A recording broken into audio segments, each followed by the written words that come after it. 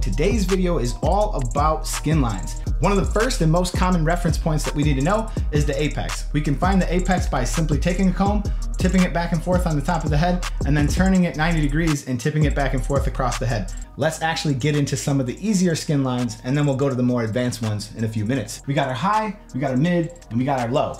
Basically, what we're going to do for the high fade, let's start with that one because it's like the easiest one to find.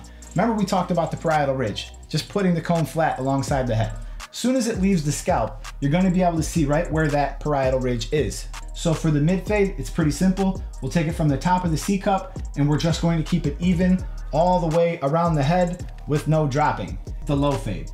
The low fade could take place right on the top of the ear, and it also can go around perfectly straight in the back. Now, mohawk fades are totally artistic, totally fun, totally up to you how you want to do them. So you can decide exactly how high you want to do it, how aggressive you want to make